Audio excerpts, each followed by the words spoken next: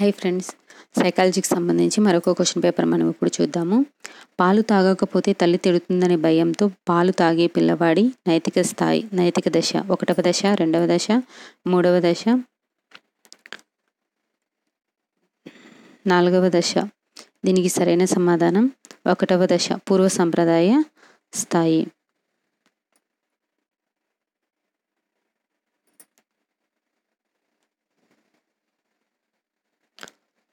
రమ్యకు ఇంటర్లో సంస్కృతం తీసుకోవాలని ఉంది, కానీ తెలియని భాష కనుక చదవగలనా అని భయపడుతుంది. ఇక్కడ సంఘర్షణ.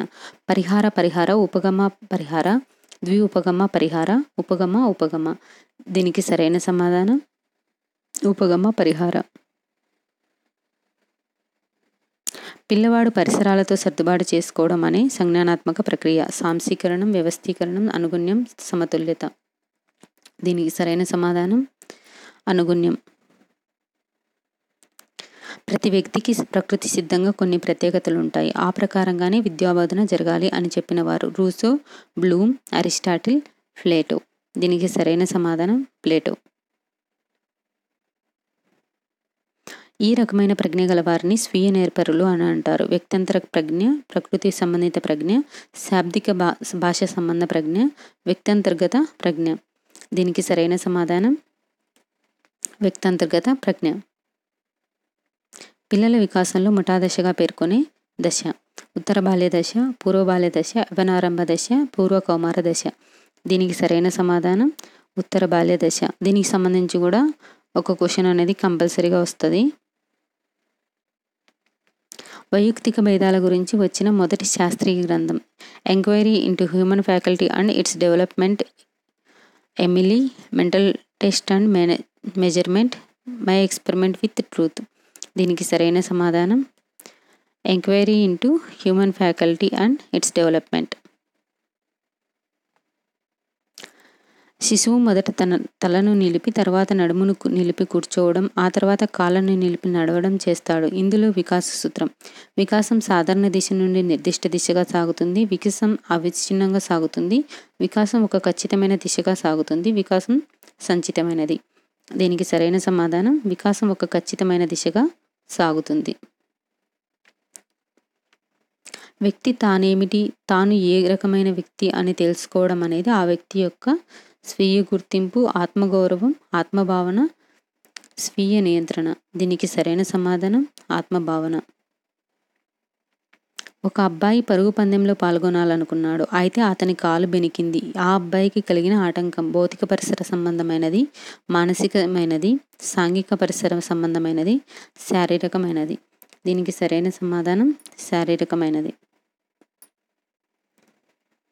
5 సంవత్సరాల పిల్లల్ని ఎన్నుకొని వారికి 10 సంవత్సరాల వయసు వచ్చే వరకు వారి బాల్య వికాసం జరిగే తీరును అధ్యయనం చేసే ఉపగమం.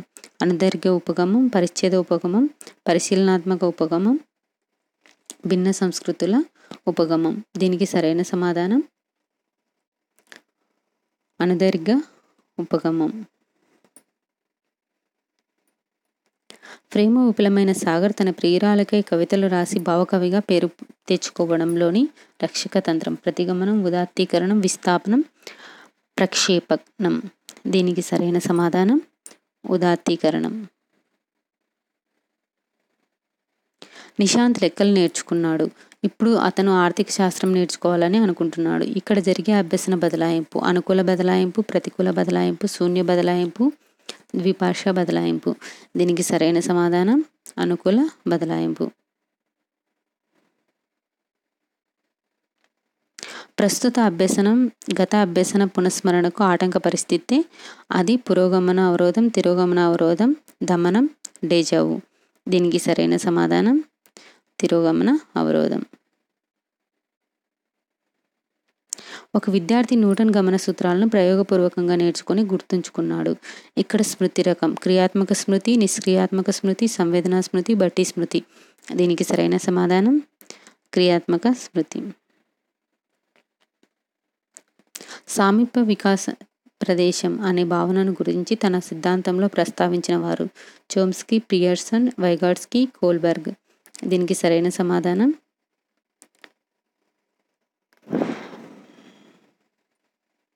వైగోట్స్కీ.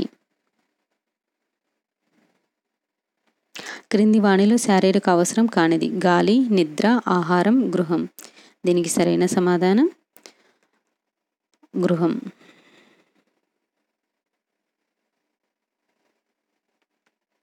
క్రింది వాణిలో జర్మన్ భాషా పదం: మూవియర్, పర్సోనా, గెస్టాల్ట్, మూవియర్. దీనికి సరైన సమాధానం గెస్టాల్ట్.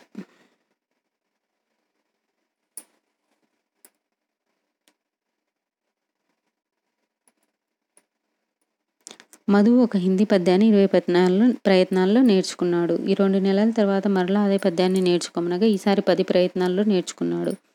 మధు పొదుపు గణన: 40, 30, 50, 20%. దీనికి సరైన సమాధానం 50%.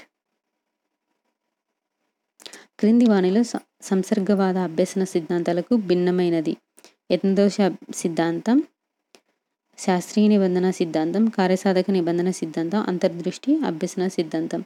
దీనికి సరైన సమాధానం అంతర్దృష్టి అభ్యసన సిద్ధాంతం. విరమణ నియమాన్ని తన అభ్యసన సిద్ధాంతంలో పేర్కొన్నవారు: పావ్లోవ్, స్కిన్నర్, బండూరా, డ్రెవర్. దీనికి సరైన సమాధానం పావ్లోవ్.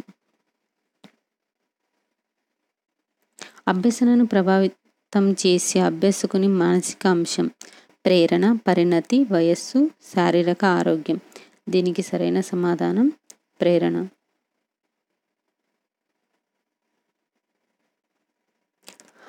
పృథక్కరణం వీరికి సంబంధించిన విద్యా కార్యక్రమం: అభ్యసనం వైకల్యం గల పిల్లలు, శ్రవణ వైకల్యం గల పిల్లలు, బుద్ధిమాంద్యులైన పిల్లలు, ప్రతిభావంతులైన పిల్లలు. దీనికి సరైన సమాధానం ప్రతిభావంతులైన పిల్లలు. సహభాగి అభ్యసన ఉపగమం యొక్క ప్రథమ సోపానం: చిన్న జట్లుగా ఏర్పరచడం, గమ్యాన్ని చేరడం, సమస్యను గుర్తించడం, మదింపు. దీనికి సరైన సమాధానం సమస్యను గుర్తించడం.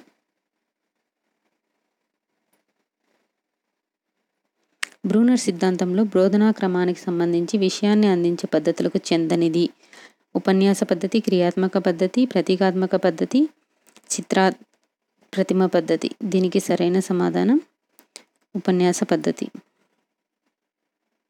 ఆటలు, క్రీడలు, సాంస్కృతిక కార్యక్రమాల్లో పాల్గొనే హక్కు బాలల హక్కులలో క్రింది వర్గానికి చెందును: జీవించే హక్కు, భాగస్వామ్య హక్కు, రక్షణ పొందే హక్కు, అభివృద్ధి చెందే హక్కు.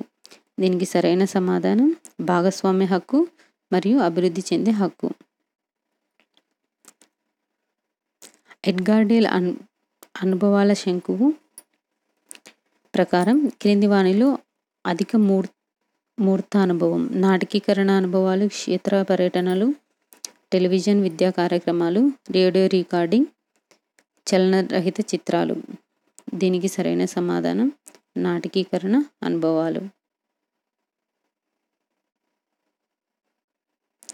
పాఠ్యపత్రిక తయారీలో హెర్బార్ట్ సోపానాల్లోని అన్వయం యొక్క ప్రధాన ఉద్దేశం: విద్యార్థుల పూర్వ జ్ఞాన పరిశీలన, విద్యార్థులను సంసిద్ధులను చేయడం, భావనలను జీవితానికి అనుసంధానించడం, విషయంలోని భావనలను పరిచయం చేయడం. దీనికి సరైన సమాధానం భావనలను జీవితానికి అనుసంధానించడం. నిరంతర సమగ్ర మూల్యాంకనంలో విలువల విద్య, జీవన నైపుణ్యాల విద్యను బోధించవలసిన ఉపాధ్యాయుడు: విజ్ఞాన శాస్త్ర ఉపాధ్యాయుడు, గణిత ఉపాధ్యాయుడు, భాషోద్య ఉపాధ్యాయుడు, వ్యాయామ ఉపాధ్యాయుడు.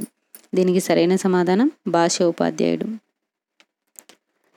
గణితం గురించి జాతీయ విద్యా ప్రణాళిక చట్టం 2005 భావన కానిది: పని ప్రపంచానికి గణితం పునాదిగా ఉండాలి, గణితీకరణ ప్రధాన గమ్యంగా ఉండాలి, పరిసరాల స్పృహ విద్యా ప్రణాళికలో భాగంగా ఉండాలి, గణిత బోధనకు సహజ వాతావరణం అవసరం లేదు. దీనికి సరైన సమాధానం గణిత బోధనకు సహజ వాతావరణం అవసరం లేదు.